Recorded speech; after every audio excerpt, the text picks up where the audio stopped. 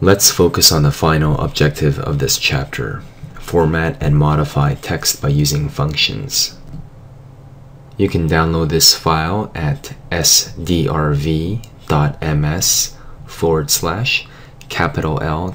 G S L E. So we're practicing text functions here. And what I see here is some first name, last names. These are famous comedians.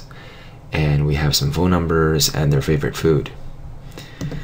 So we're going to file by their last name. Imagine we have a bunch of file folders or some folders by ABCDs. And we're going to find the first letter of this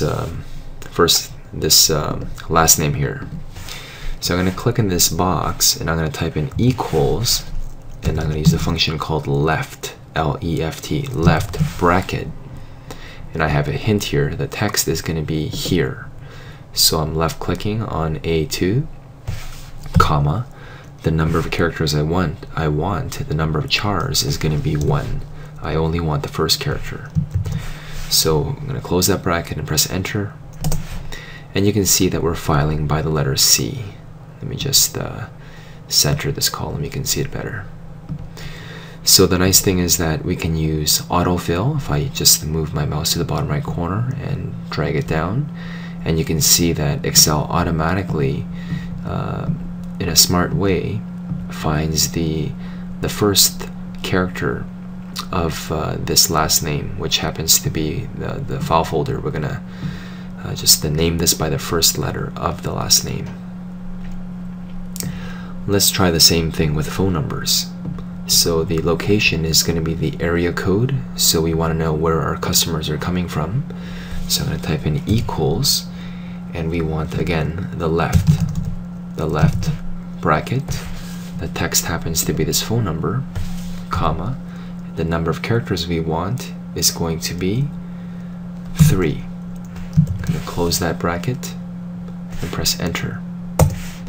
And you can see that we have the area code. I'm just going to center this as well. And we can use autofill to complete this. And you can see we have it very quickly. Now, what if the phone number was like this? So let me just change it to the traditional bracket area code. And let's see how we could fix this. So assuming that there is no space between the bracket and the number 5 here, I'm going to use the function called mid. So here I'm going to type in equals mid. It's going to return the characters from the middle of a string. Bracket, the text happens to be this phone number here, so I'm just going to click it down here and then push the up arrow so I'm selecting the right cell, or D2. Let me just press escape and try this one more time here. So equals mid bracket, this is my text, comma, the start number happens to be 2 because I don't want the first bracket, I just want the number 2, comma, the number of characters I want is going to be 3.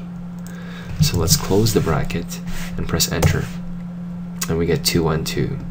So once again we use the function called mid, which takes this text found in D2, this phone number. I'm going to start at position 2. The first character is position 1, the second character is position 2. So we're starting here, and we're going to take 1, 2, 3 characters. That's what the mid does. So as you can see, I just changed all these area codes to be this bracket style, and I'm going to take this mid function, and I'm going to use autofill to just find the rest of these cool area codes. And now let's write a nice sentence here. So what I have here in notes is let's make this a bit bigger by just dragging between G and H here. And I'm going to write a nice sentence here. I'm going to say,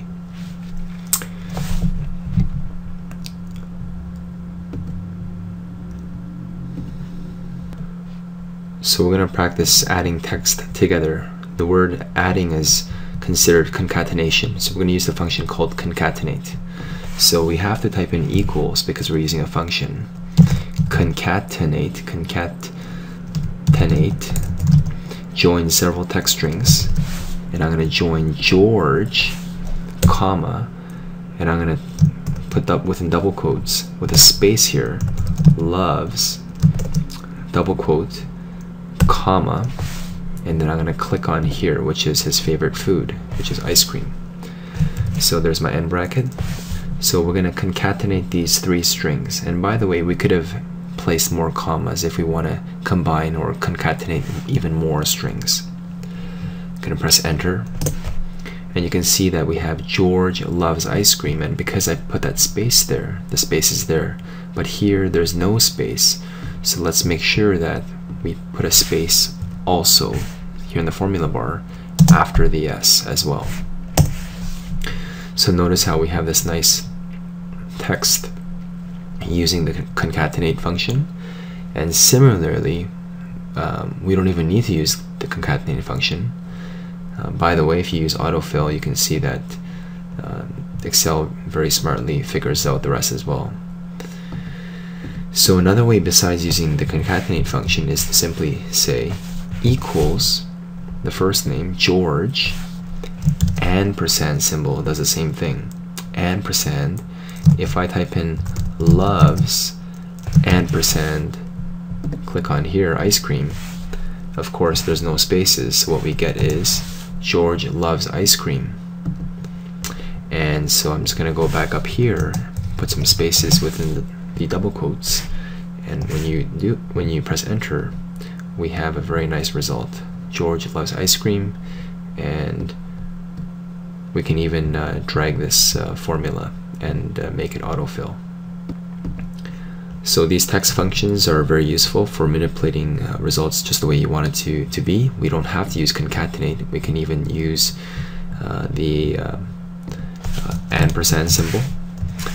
The right function is the opposite of left. Instead of taking the first X left characters, it takes the first X right characters. We used mid already, and let's try upper. Let's see what upper does.